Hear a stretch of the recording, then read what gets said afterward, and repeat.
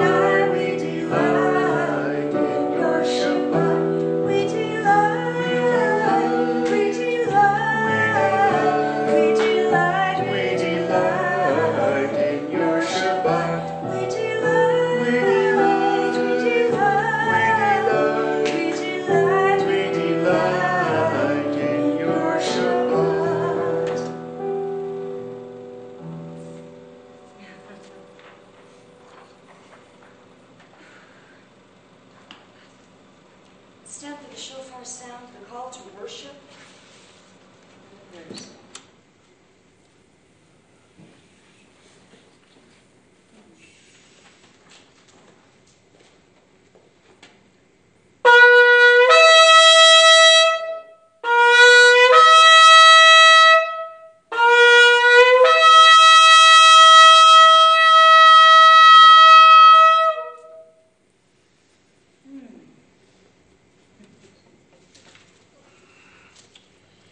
Shema Yisrael, Adonai Eloheinu, Adonai Echad.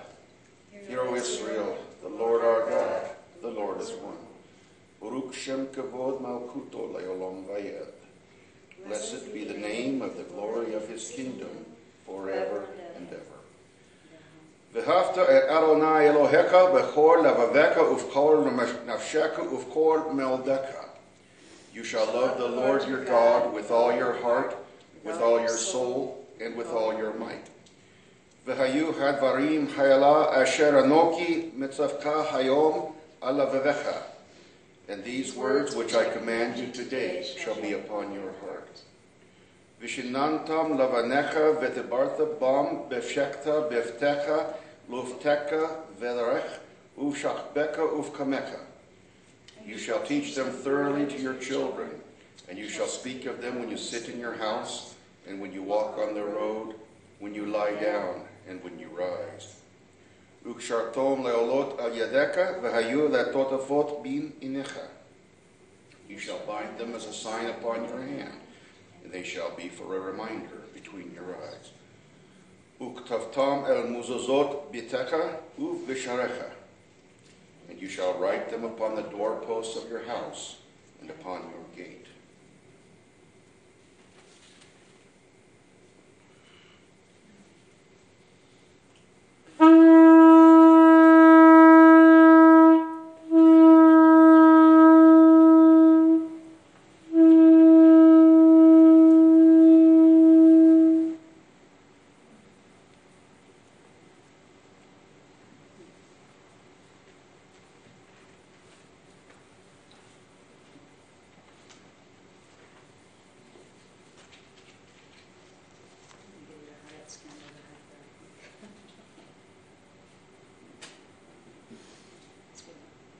Adonai Eloheinu melech haolam, asher kiddushanu v'toratcha, v'natan lanu et hor ha'chaim ve'yeshua mishachinu tzar ha'shalom.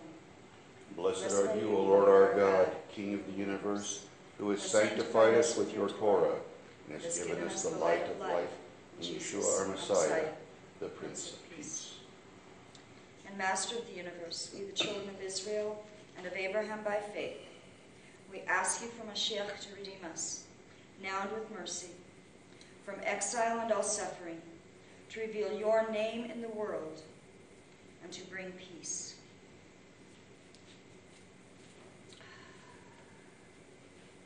Let's do Adonai.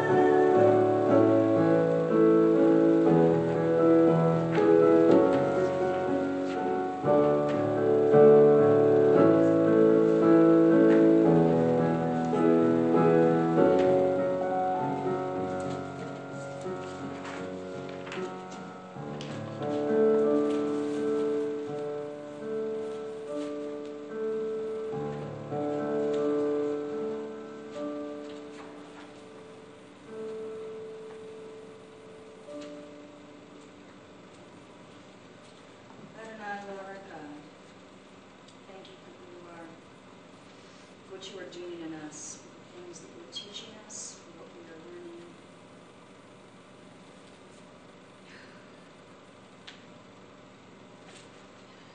For all that we are. The weight of your glory.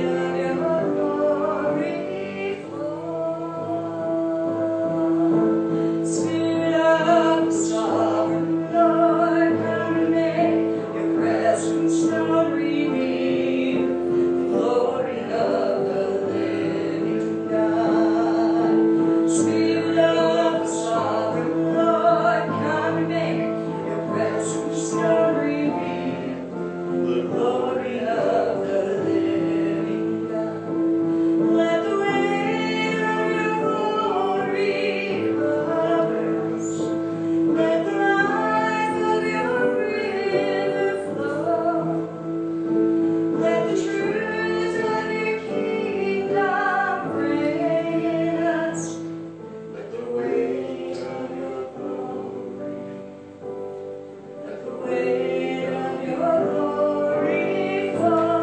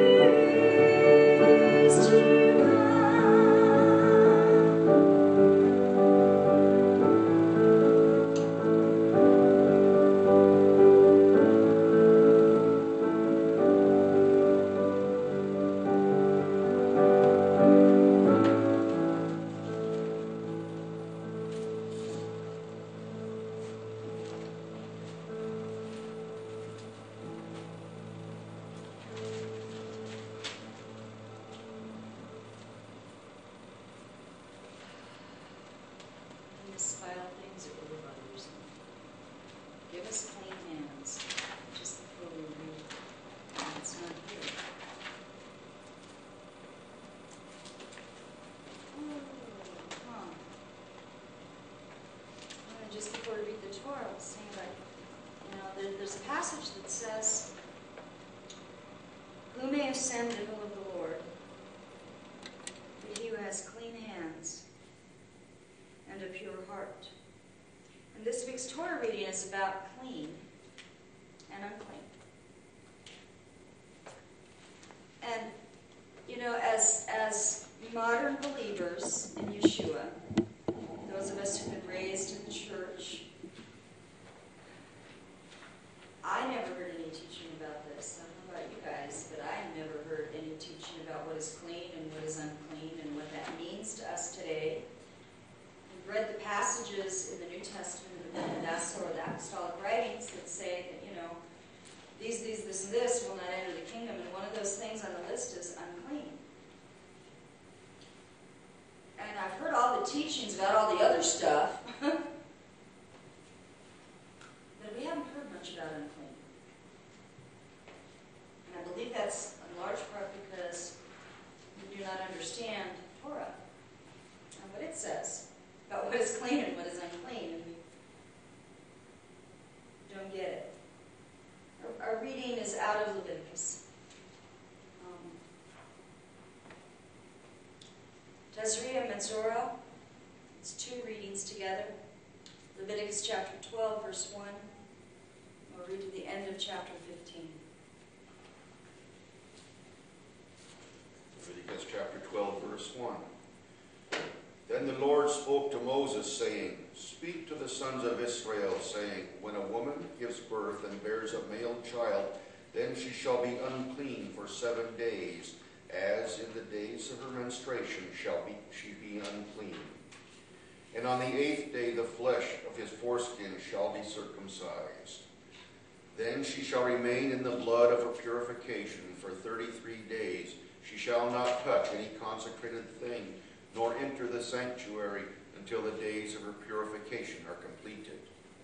But if she bears a female child, then she shall be unclean for 2 weeks, as in her menstruation, and she shall remain in the blood of her purification for 66 days. And when the days of her purification are completed, for a son or for a daughter, she shall bring to the priest at the doorway of the tent of meeting a 1-year-old lamb for a burnt offering, and a young pigeon or a turtle dove for a sin offering. Then he shall offer it before the Lord and make atonement for her, and she shall be cleansed from the flow of her blood. This is the law for her who bears a child, whether male or female. But if she cannot afford a lamb, then she shall take 2 turtle doves or 2 young pigeons, the one for a burnt offering and the other for a sin offering, and the priest shall make atonement for her, and she shall be clean. Then the Lord spoke to Moses and to Aaron, saying, When a man has on the skin of his body a swelling or a scab or a bright spot, and it becomes an infection of leprosy on the skin of his body, then he shall be brought to Aaron the priest, or to one of his sons, the priests. And the priest shall look at the mark on the skin of the body, and if the hair of the infection has turned white, and the infection appears to be deeper than the skin of his body, it is an infection of leprosy.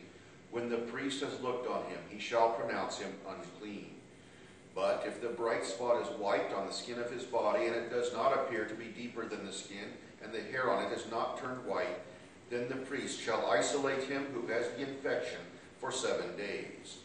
And the priest shall look at him on the 7th day, and if in his eyes the infection has not changed, and the infection has not spread on the skin, then the priest shall isolate him for 7 more days. And the priest shall look at him again on the 7th day, and if the infection has faded, and the mark has not spread on the skin, then the priest shall pronounce him clean. It is only a scab, and he shall wash his clothes and be clean. But if the scab spreads farther on the skin, after he has shown himself to the priest for his cleansing, he shall appear again to the priest. And the priest shall look, and if the scab has spread on the skin, then the priest shall pronounce him unclean. It is leprosy. When the infection of leprosy is on a man, then he shall be brought to the priest. The priest shall then look, and if there is a white swelling in the skin, and it has turned the hair white, and there is a quick raw flesh in the swelling, It is a chronic leprosy on the skin of his body, and the priest shall pronounce him unclean. He shall not isolate him, for he is unclean. And if the leprosy breaks out farther on the skin, and the leprosy covers all the skin of him who has the infection from his head even to his feet, as far as the priest can see, then the priest shall look, and behold, if the leprosy has covered all his body, he shall pronounce clean him who has the infection. It has all turned white, and he is clean. But whenever raw flesh appears on him, he shall be unclean. And the priest shall look at the raw flesh, and he shall pronounce him unclean. The raw flesh is unclean. It is leprosy. Or if the raw flesh turns again and is changed to white, then he shall come to the priest. And the priest shall look at him, and behold, if the infection has turned to white, then the priest shall pronounce him clean. He who has the infection, he is clean. And when the body has a boil on its skin, and it is healed, and in the place of the boil where is a white swelling or a reddish-white bright spot, then it shall be shown to the priest. And the priest shall look, and behold, if it appears to be lower than the skin, and the hair on it has turned white, then the priest shall pronounce him unclean. It is the infection of leprosy. It has broken out in the boil. But if the priest looks at it, and behold, there are no white hairs in it, and it is not lower than the skin, and is faded, then the priest shall isolate him for 7 days. And if it spreads farther on the skin, then the priest shall pronounce him unclean. It is an infection. But if the bright spot remains in its place and does not spread, it is only the scar of the boil, and the priest shall pronounce him clean. Or if the body sustains in its skin a burn by fire, and the raw flesh of the burn becomes a bright spot, reddish white or white, then the priest shall look at it, and if the hair in the bright spot has turned white, and it appears to be deeper than the skin, it is leprosy. It has broken out in the burn. Therefore the priest shall pronounce him unclean. It is an infection of leprosy. But if the priest looks at it, and indeed there is no white hair in the bright spot, and it is no deeper than the skin, but is dim, then the priest shall isolate him for 7 days. And the priest shall look at him on the 7th day. If it spreads farther in the skin, then the priest shall pronounce him unclean. It is an infection of leprosy. But if the bright spot remains in its place and has not spread in the skin, but is dim, it is the swelling from the burn. And the priest shall pronounce him clean, for it is only the scar of the burn. Now if a man or woman has an infection on the head or on the beard, then the priest shall look at the infection, and if it appears to be deeper than the skin, and there is thin yellowish hair in it, then the priest shall pronounce him unclean. It is a scale. It is leprosy of the head or of the beard. But if the priest looks at the infection of the scale, and indeed it appears to be no deeper than the skin, and there is no black hair in it, then the priest shall isolate the person with the scaly infection for 7 days. And on the 7th day the priest shall look at the infection, and if the scale has not spread, and no yellowish hair has grown in it, and the appearance of the scale is no deeper than the skin, then he shall shave himself, but he shall not shave the scale, and the priest shall isolate the person with the scale 7 more days. Then on the 7th day the priest shall look at the scale, and if the scale has not spread in the skin, and it appears to be no deeper than the skin, the priest shall pronounce him clean, and he shall wash his clothes and be clean. But if the scale spreads farther in the skin after his cleansing, then the priest shall look at him, and if the scale has spread in the skin, the priest need not seek for the yellowish hair. He is unclean.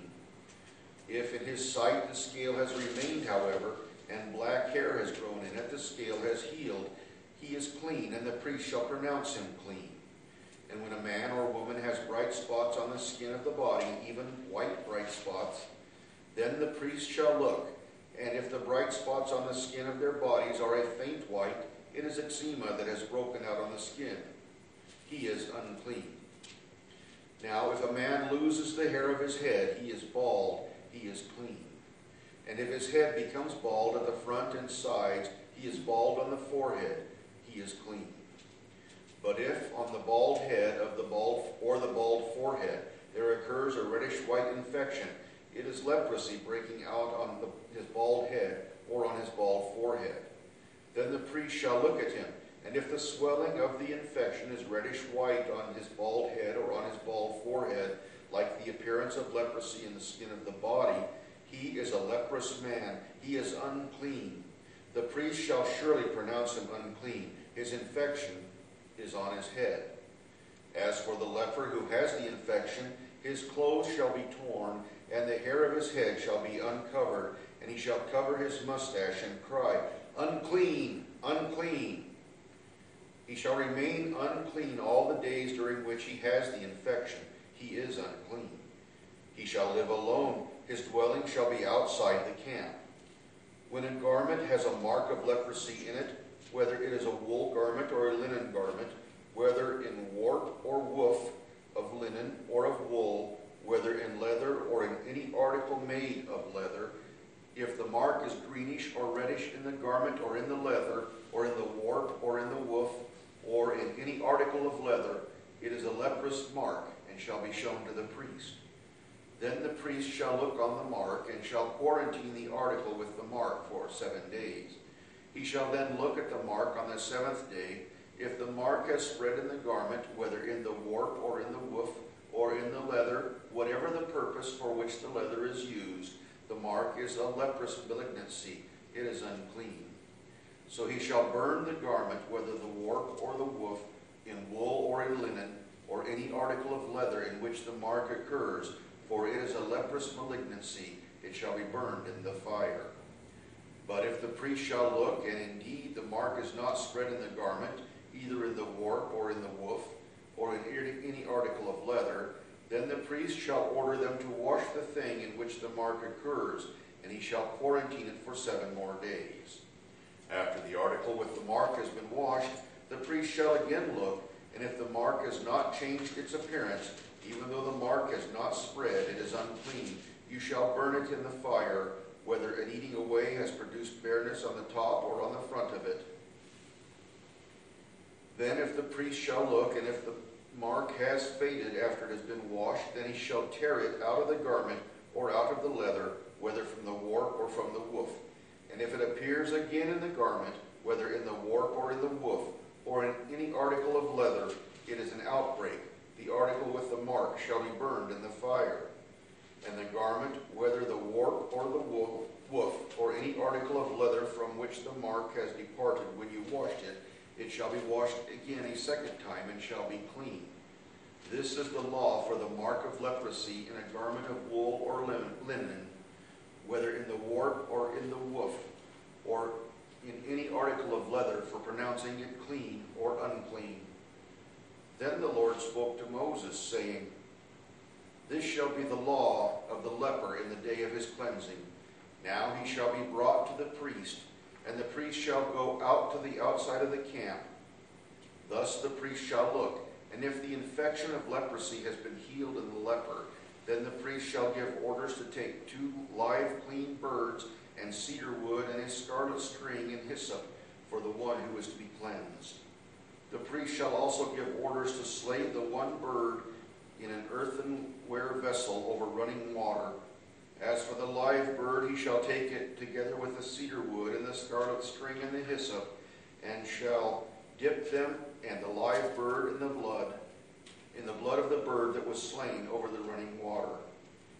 He shall then sprinkle 7 times the one who is to be cleansed from the leprosy, and shall pronounce him clean, and shall let the live bird go free over the open field. The one to be cleansed shall then wash his clothes, and shave off all his hair, and bathe in water, and be clean. Now afterward he may enter the camp, but he shall stay outside his tent for 7 days. And it will be on the 7th day that he will shave off all his hair. He shall shave his head, and his beard, and his eyebrows, even all his hair. He shall then wash his clothes, and bathe his body in water, and be clean. Now on the 8th day he is to take 2 male lambs without defect, and a young yearling ewe lamb without defect, and 3/10 of an ephah of fine flour mixed with oil for a grain offering, and one log of oil. And the priest who pronounces him clean shall present the man to be cleansed, and the aforesaid before the Lord at the doorway of the tent of meeting. Then the priest shall take the one male lamb and bring it for a guilt offering with the log of oil, and present them as a wave offering before the Lord. Next he shall slaughter the male lamb in the place where they slaughter the sin offering, and the burnt offering at the place of the sanctuary for the guilt offering. Like the sin offering, belongs to the priest. It is most holy. The priest shall then take some of the blood of the guilt offering, and the priest shall put it on the lobe of the right ear of the one to be cleansed, and on the thumb of his right hand, and on the big toe of his right foot. The priest shall also take some of the log of oil and pour it into his left palm. The priest shall then dip his right hand finger into that oil that is in the left palm, and with his finger sprinkle some of the oil 7 times before the Lord. And of the remaining oil which is in his palm, the priest shall put some on the right earlobe of the one to be cleansed, and on the thumb of his right hand, and on the big toe of his right foot, on the blood of the guilt offering. While the rest of the oil that is in the priest's palm he shall put on the head of the one to be cleansed. So the priest shall make atonement on his behalf before the Lord. The priest shall next offer the sin offering and make atonement for the one to be cleansed from his uncleanness. Then afterward he shall slaughter the burnt offering. And the priest shall offer up the burnt offering and the grain offering on the altar. Thus the priest shall make atonement for him, and he shall be clean.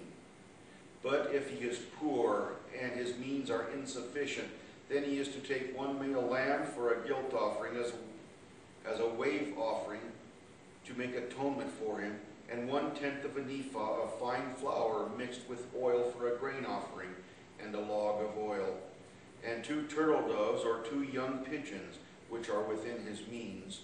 The one will be a sin offering, and the other a burnt offering. Then the 8th day he shall bring them for his cleansing to the priest at the doorway of the tent of meeting before the Lord. And the priest shall take the lamb of the guilt offering and the log of oil, and the priest shall offer them for a wave offering before the Lord.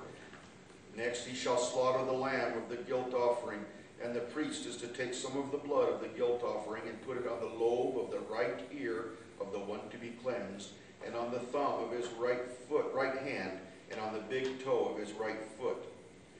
The priest shall also pour some of the oil into his left palm, and with his right hand finger the priest shall sprinkle some of the oil that is in his left palm 7 times before the Lord. The priest shall then put some of the oil that is in the palm of the lobe of his right ear of the one to be cleansed, and on the thumb of the right hand, and on the big toe of his right foot, on the place of the blood of the guilt offering. Moreover, the rest of the oil that is in the priest's palms he shall put on the head of the one to be cleansed, and to make atonement on his behalf before the Lord. He shall then offer one of his turtle doves or young pigeons, which are within his means. He shall offer what he can afford, the one for a sin offering and the other for a burnt offering, together with the grain offering. So the priest shall make atonement before the Lord on behalf of the one to be cleansed. This is the law for him in whom there is an infection of leprosy, whose means are limited for his cleansing. The Lord further spoke to Moses and Aaron, saying, When you enter the land of Canaan, which I give you for a possession, and I put a mark of leprosy on a house in the land of your possession, then the one who owns the house shall come and tell the priest, saying, Something like a mark of leprosy has become visible to me in the house. The priest shall then order that they empty the house before the priest goes in to look at the mark, so that everything in the house need not become unclean. And afterward the priest shall go in to look at the house.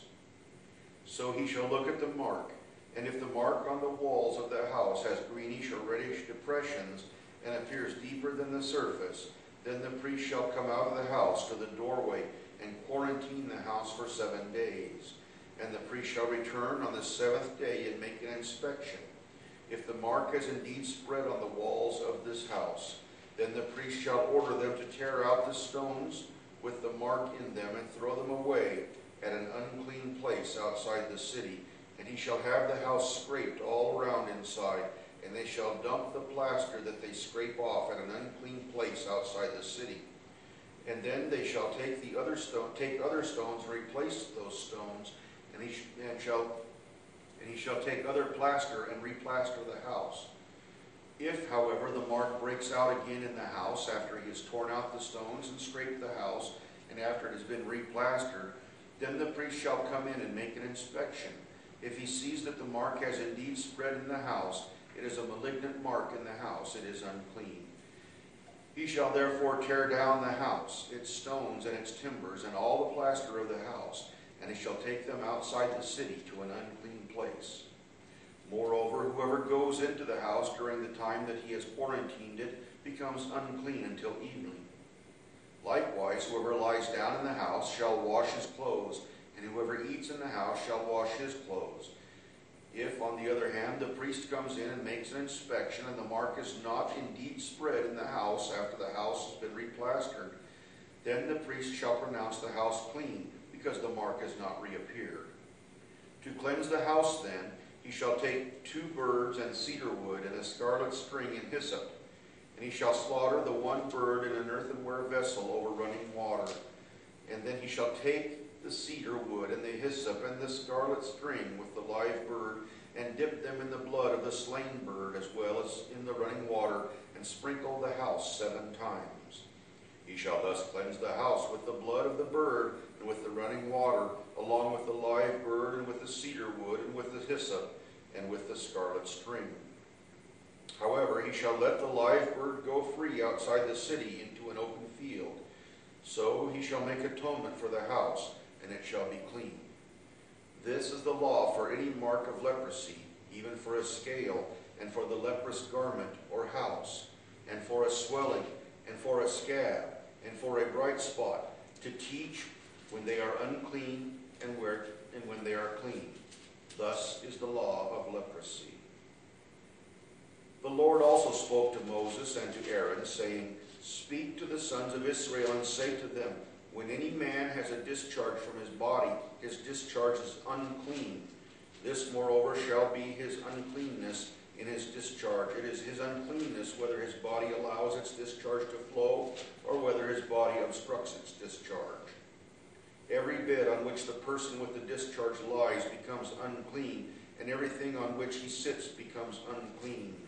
Anyone, moreover, who touches his bed shall wash his clothes and bathe in water and be unclean until evening. And whoever sits on the thing on which the man with the discharge has been sitting shall wash his clothes and bathe in water and be unclean until evening. Also, whoever touches the person with the discharge shall wash his clothes and bathe in water and be unclean until evening. Or if the man with the discharge spits on one who is clean, he too shall wash his clothes and bathe in the water and be unclean until evening. And every saddle on which the person with the discharge rides becomes unclean. Whoever then touches any of the things which were under him shall be unclean until evening, and he who carries them shall wash his clothes and bathe in water and be unclean until evening. Likewise, whomever the one with the discharge touches without having rinsed his hands in water shall wash his clothes and bathe in water and be unclean until evening. However, an earthenware vessel which the person with the discharge touches shall be broken, and every wooden vessel shall be rinsed in water. Now when the man with the discharge becomes cleansed from his discharge, then he shall count off for himself 7 days for his cleansing. He shall then wash his clothes and bathe his body in running water, and shall become clean. Then on the 8th day he shall take for himself 2 turtle doves or 2 young pigeons, and come before the Lord to the doorway of the tent of meeting, and give them to the priest.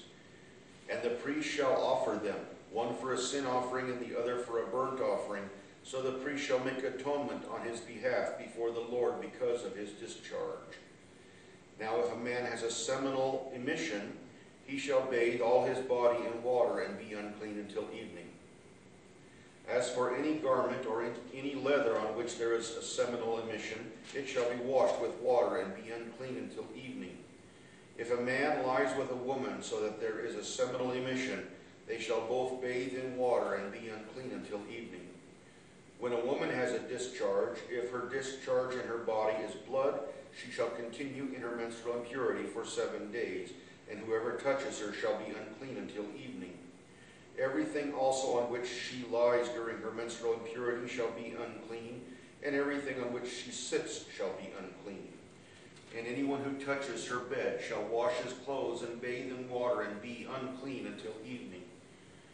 And whoever touches anything on which she sits shall wash his clothes and bathe in water and be unclean until evening, whether it be on the bed or on the thing on which he is sitting. When he touches it, he shall be unclean until evening.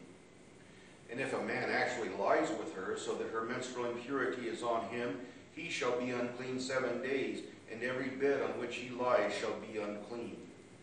Now if a woman has a discharge of her blood many days, not at the period of her menstrual impurity, or if she has a discharge beyond that period, all the days of her impure discharge she shall continue as though in her menstrual impurity she is unclean.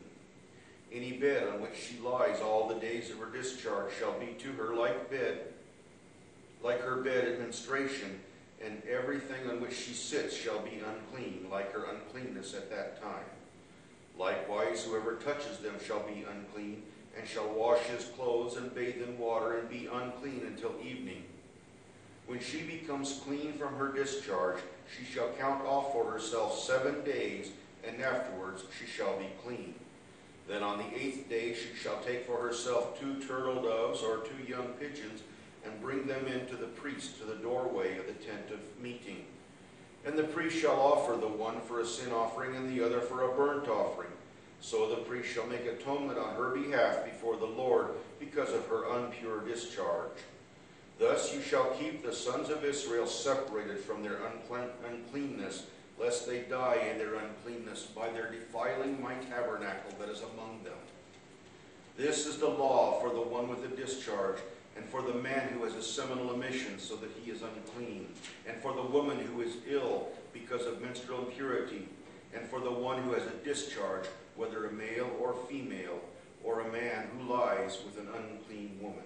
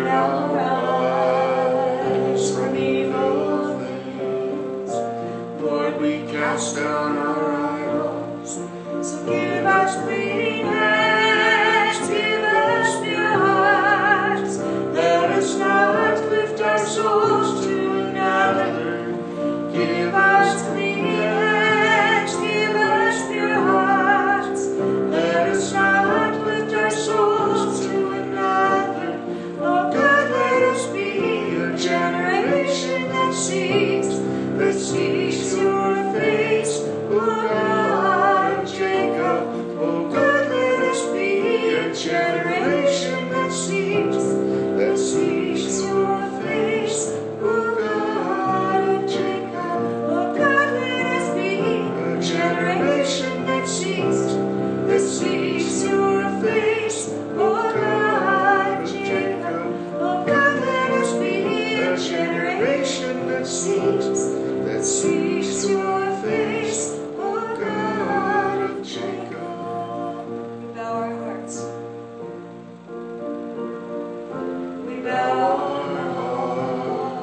As we bend our knees, oh Spirit, come make us humble. We turn our eyes from evil things. Oh Lord, we cast down our idols. Give us clean hands, give us pure hearts. Let us not lift our souls to another.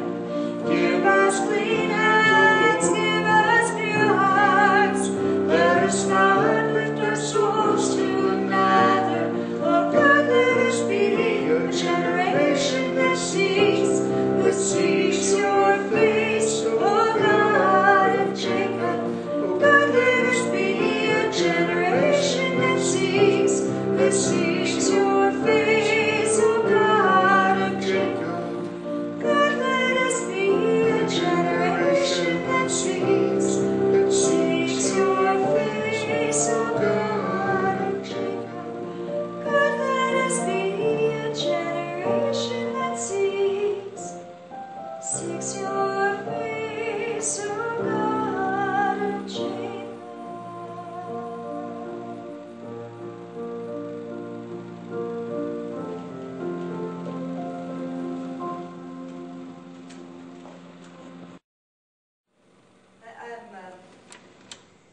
Has anybody else ever heard of teaching in a, quote, Christian environment about clean and unclean?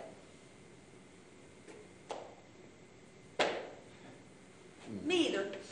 Except for a couple of years ago when I was asked to teach on something at another fellowship, and God gave me this whole, and it was on being priests, okay? And it was about being priests, and one of the roles of the priest is that it is the job of the priest to, what did we read last week?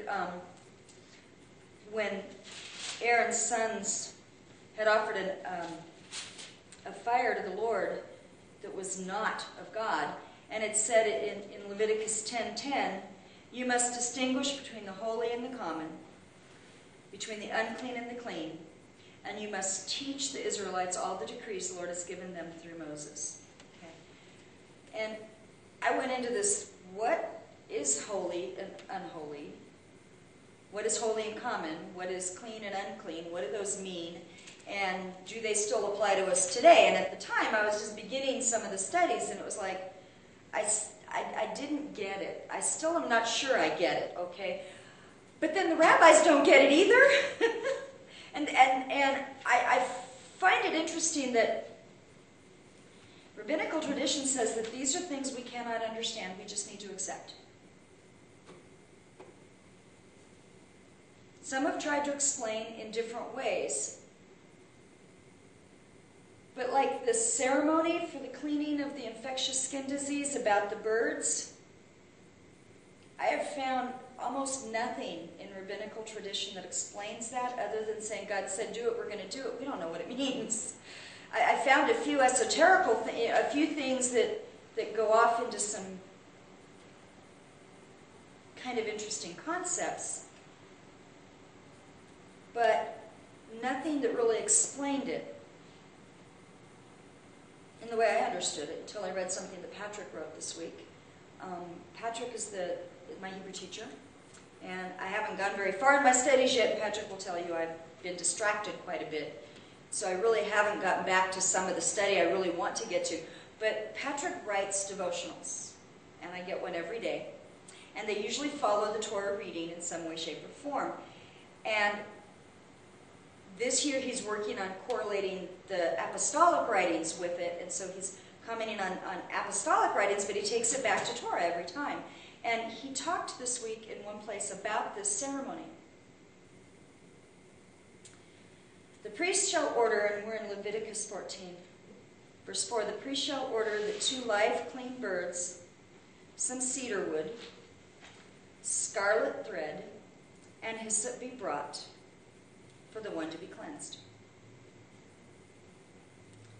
Okay, 2 birds, wood, yarn or thread, and hyssop. What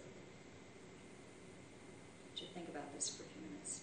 The priest shall order that one of the birds will be killed over the fresh water in a clay pot. So There's this clay pot. You take the bird, and the bird is slaughtered over the pot, so his blood drips into the water. It's a mixing of water and blood.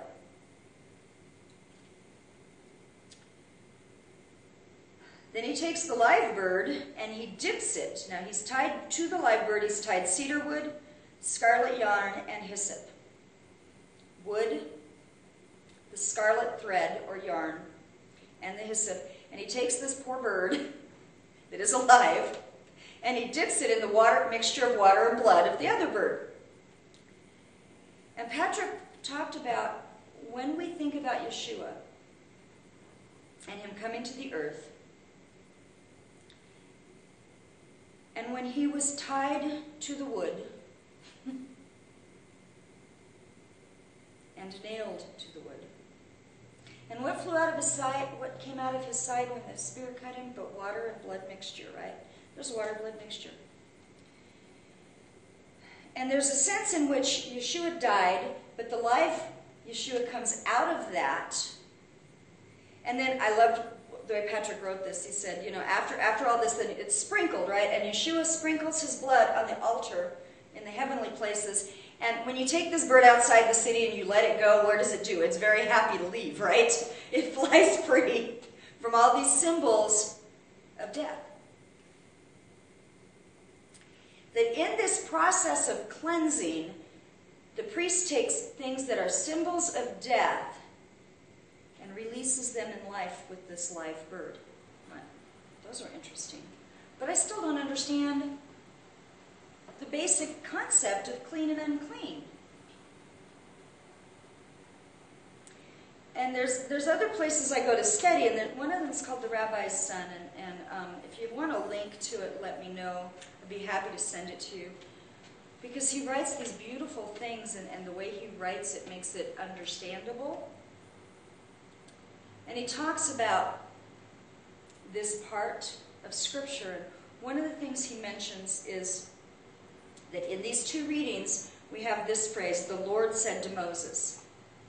The Lord said to Moses. And I know a lot of believers that have what they call red letter New Testaments, and they think that they read it in such a way that, you know, the direct words of Yeshua are in red letter. They're highlighted so we can really know what the direct words of him are. And in a sense, we could look at this passage as being red letter Torah. The Lord said. The Lord said. Now, this is not Moses' interpretation of what the Lord said. These are specific instructions the Lord is giving. Just like when Yeshua taught on the mountain, those were specific instructions that he gave. There's no explanation for it. It's here's the mount, here's the discourse, here's what he said, and we call it the Beatitudes and all of that. Well, here's the Lord said, direct. And we look at it and go, oh, well, that's all Old Testament stuff. I don't have to worry about it. That's what I've been told. Then we go to the Brit Hadassah, with the Apostolic Writings. And I'm just going to give you some places where it says unclean. Uses the phrase unclean, which is the same concept as what is used through here. The unclean one, the unclean. In Corinthians, 2 Corinthians 6, 17 through 7:1. In fact, I'm just going to read that part to you.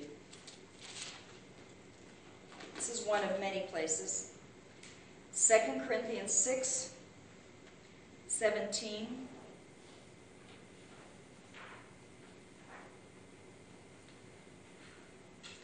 Well, actually, I want to go before that because I always do that. I like reading, 20 verses before, 20 after. I'm not going to do that this time, but I will go back a little bit before. Verse 16 says, "What agreement is there between the temple of God and idols?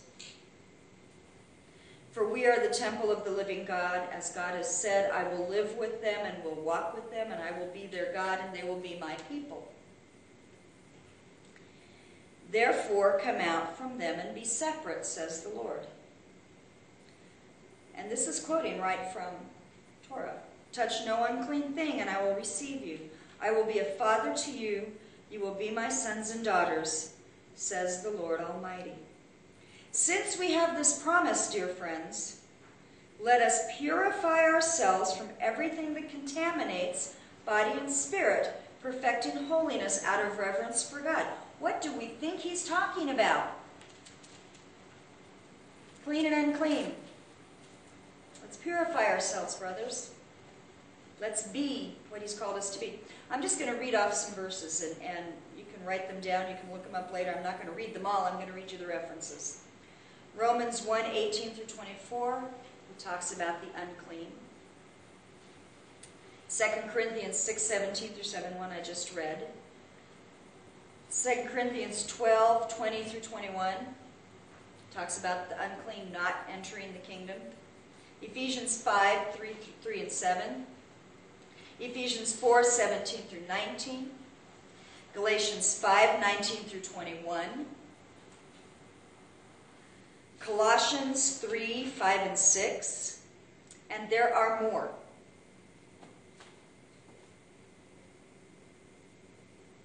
In Colossians 3:5 and 6, Shaul or Paul told the Colossians, therefore put to death your members which are on the earth, fornication, uncleanness, passion, evil desire, covetousness, which is idolatry.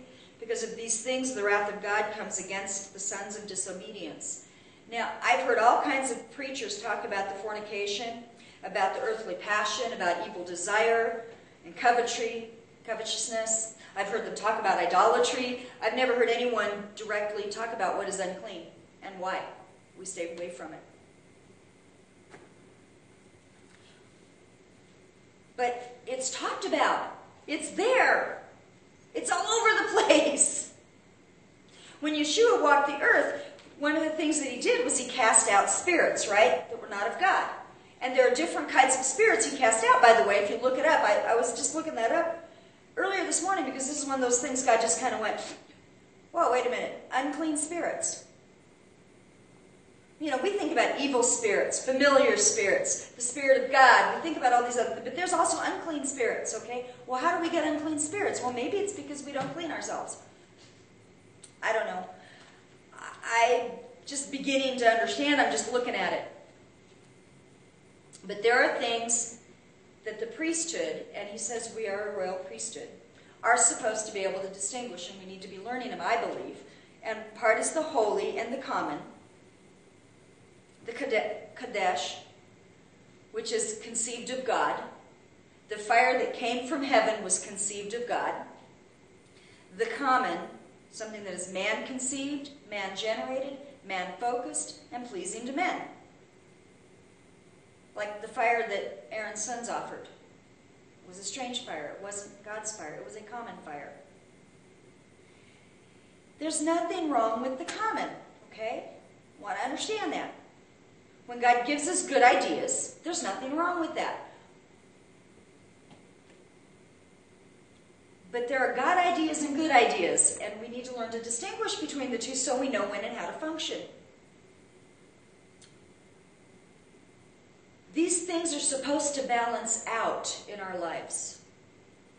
There's nothing wrong, by the way, with being unclean, necessarily. In fact, there's something right about some types of uncleanness. There is the uncleanness that they believe that infectious, in my translation it's called mildew. In the translation that Craig was reading, it's called spots. I've seen it read as mildew or mold. It's something that grows on a house, something that can grow on a person. It's considered contaminated. The rabbis believe that comes from a sin called lashon hara, which is evil tongue, evil speech. We get that because when Miriam spoke against Moses, what was she struck with? The leprosy. We translate it as leprosy. But it's not the same type of leprosy that we treat today medically. It's not the same thing. Some rabbis will tell you that this sort of thing only happened in the Promised Land, in the land of Israel. It's the only place you'll see this on the houses and walls. I don't know. That's what they teach.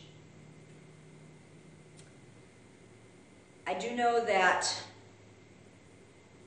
it's not the disease leprosy that we talk about today or that is treated in the colonies or treated medically. It's something that's different. It's an uncleanness. Maybe some of it does come from improper speech, and if that's the case, we really need to look at our tongues and what we say about each other and around each other and to each other. But some uncleanness just comes from normal life. You know? When a woman has a baby, this is a good thing. It's a fulfillment of a command. It's a mitzvah. It's doing what God's told us to do. But it's also part of normal life. How does that make us unclean if uncleanness is directly related to sin? It's not. Unclean means that which is coming from within, that which comes from man. When Yeshua talked about it, when his disciples were criticized for eating the grain with unwashed hands, Yeshua said that that which we do isn't what makes us unclean, it's that which comes out of us that makes us unclean. Okay, that's an interesting concept. Well, what comes out of us? Well, think about what we've been reading and what they say, the negative, critical, wounding words that comes forth from our mouth. Conception of a child, that's something that comes forth out of the human body. Menstrual flow comes forth out of the body. Seminal discharge of a man comes out of a man. Fluid, blood, baby, placenta, all of this comes out. Any unusual discharge, it's coming out of the body. So that which comes out of the body, which is related to the earthly realm, because it's coming out of our physical bodies, is unclean. That's not sin, but it's unclean. The realm of Tameh, and if I can understand this at all right, the Tameh and the Tahor. The Tameh, that which makes us unclean or is unclean, is associated with something that brings fragmentation and breeds of death. There's a death related to it. There's something about death that's related to it. The Tahor is associated with that which brings healing, the clean. The Tahor is clean. That which brings healing, restoration, wholeness, and includes nurturing, the nurturing in life. The Mishkan is the place where the Holy Spirit dwells. That which is related to death cannot come into the presence of God. All these things which come forth out of our bodies are related to the physical body, which is related to physical death. We die. We're human. That cannot come before a holy and righteous God who is life. Any more than evil can stand in the presence of a holy and righteous God who is good. Evil is the absence of good. Death is the absence of life. These things which come from our body are a part of the absence of life. It's the shedding of life. And I don't know how else to explain it.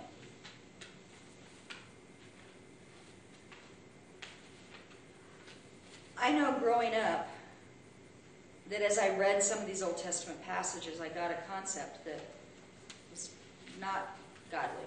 Got a concept that as a woman, I was unclean more than a man. Therefore, there's something wrong with me.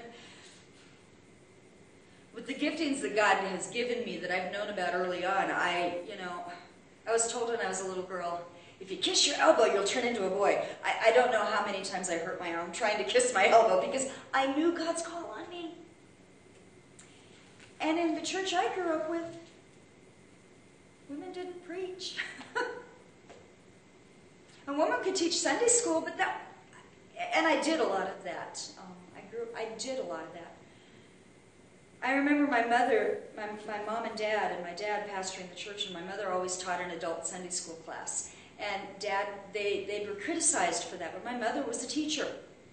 And she was a good teacher. She was not a teacher of children. That wasn't her calling. And there were people in the congregation who got upset. And here was the response that the church always had. Well, you can either go to Donna's class or you can go to John's class. If you're not okay with a woman teaching you, you have a choice. Go to John's.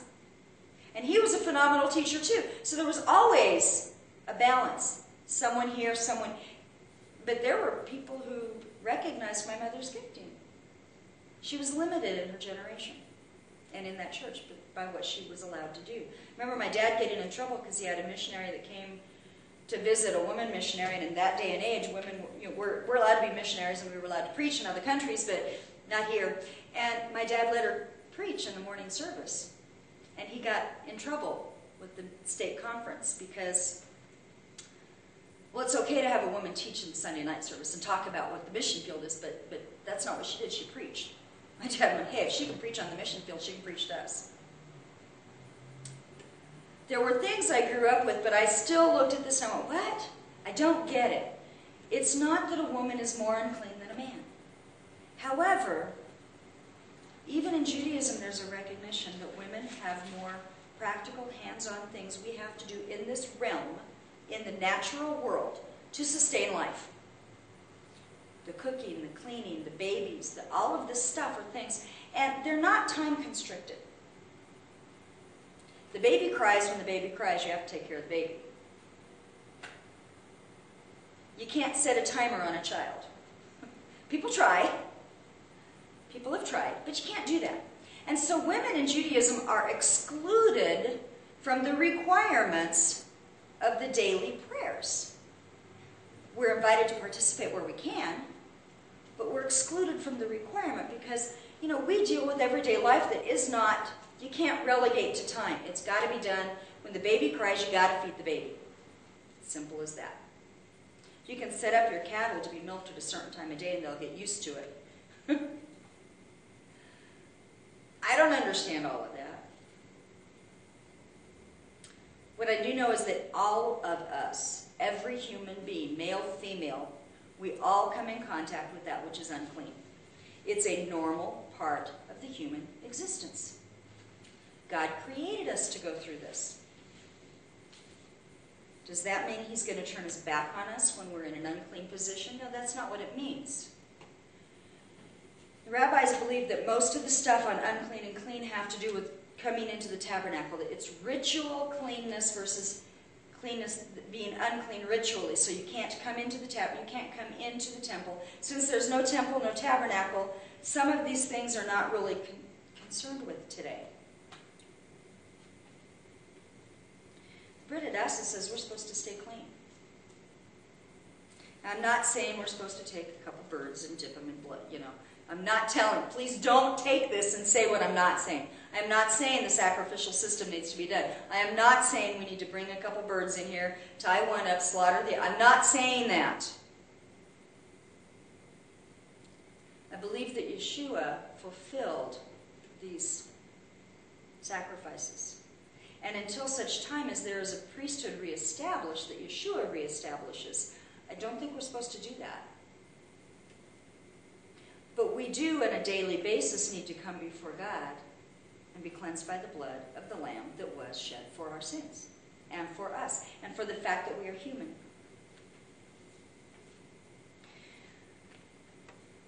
We're supposed to do that. We're not supposed to just brush it off and say, that doesn't happen today, that's not about today. I think we need to begin to understand it. One of the things that was written in this, the rabbi's son wrote about, and I think I've ordered these wrong somehow, is that when we talk about the tameh and the tahor, and we talk about that which makes us unclean, we have come in contact, when we are unclean, we've come in contact with something, with a life circumstance. We've had something happen to us. There's something in that's a potential to disturb and to threaten our wholeness, our cleanness, our stand before God. Sometimes it's something that just is distracting. Having a baby can be very distracting from your prayer time. I know that one.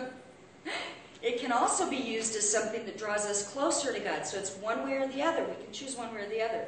There's things that about the world that distract us. There's things about life circumstance that distract us, that take our attention and our focus off of our relationship with God. And there's sometimes not something wrong with that as much as that we have a choice then.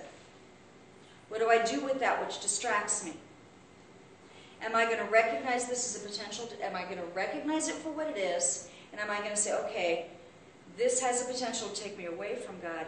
God has steps for me to stay close to him and to come back in contact with him and to be put back into that place of fellowship, of cleanness with him. We have that opportunity every day, all day long, when normal things happen, when normal things don't happen. There are consequences to life. And there's nothing wrong with those consequences necessarily. I grew up thinking that was dirty, it was ugly, it was awful. And making things that God has defined as that he's given us, and I felt it was dirty. Because we think of clean and unclean as being something that's clean or dirty, right? Well, that's not what this is talking about. It's not talking about physical dirty. It's talking about something that is different from that.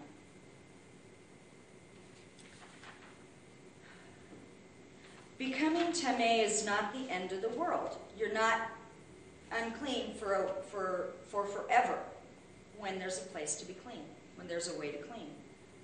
You notice there's places that says he's unclean until evening, or he shall wash, and he's unclean until this, and there's a time limit to it, right?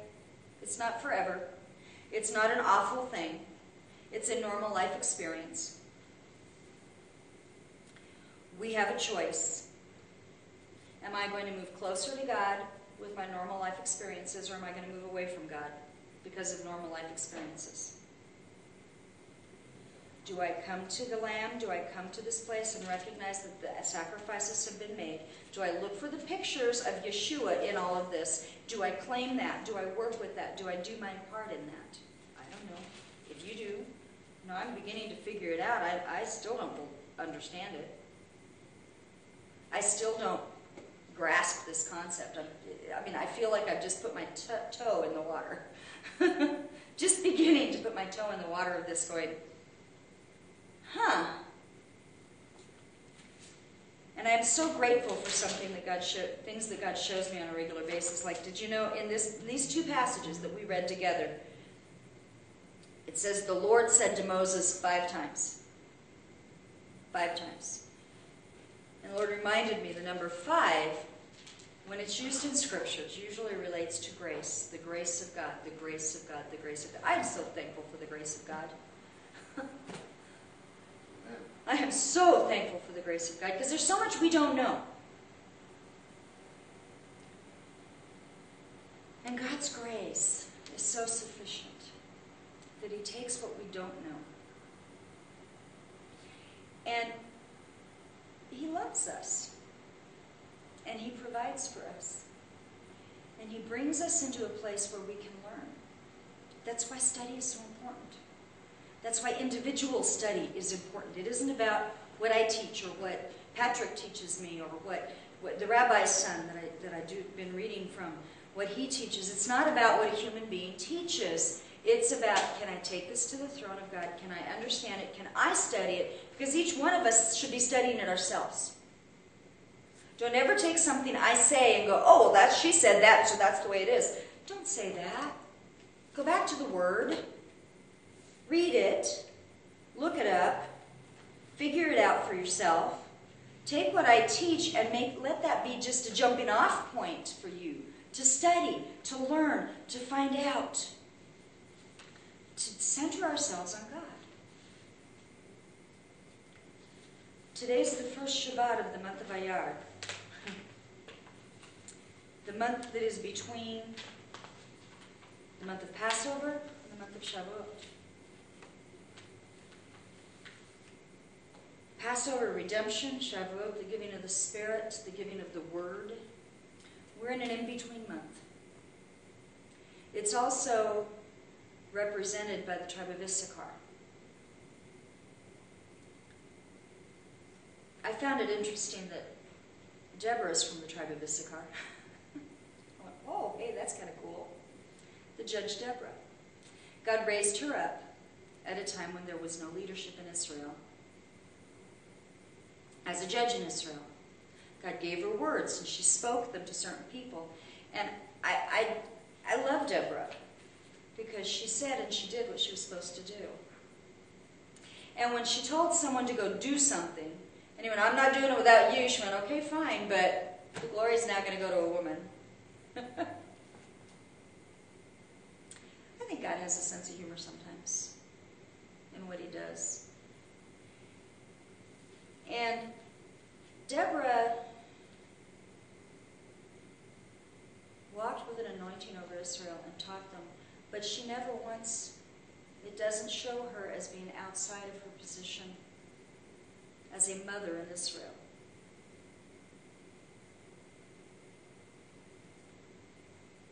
That's what I feel the Lord is trying to teach me to become more as a mother in Israel. I don't know how that's going to go. I don't understand it yet. But if what I do is provoke you to study it yourself, then I've done good. If what we do here just provokes you to go, oh, why did they do that, and why did they do that, and whatever, and provokes you to study it for yourself and determine between you and God what you're supposed to be doing, then we've done something. Because it's not about pointing back at us. It's not about pointing back at me. It's about, can we bring you to that place of saying, Father, we love you. Yeshua, we love you. It's coming back to that place. When Yeshua did many of his miracles, there was a place where he told a woman, God, he forgave sins and they were healed. There's another place where he asked someone, do you want to be clean? And they said yes. And he said, you are clean.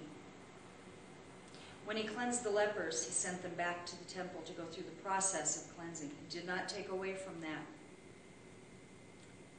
He can clean us from what is unclean. He makes us holy. We're not holy because of our good deeds. We're holy because he makes us holy. So we walk holy. I'm not clean because of myself. We're clean because of God. Because Yeshua makes us clean. So let's study it out. I challenge you to look it up this week. Look up where the Bible talks about clean or unclean. Find out what it says. And then ask, Lord, what do I do with this now? Like I said, I'm just beginning. We're beginners.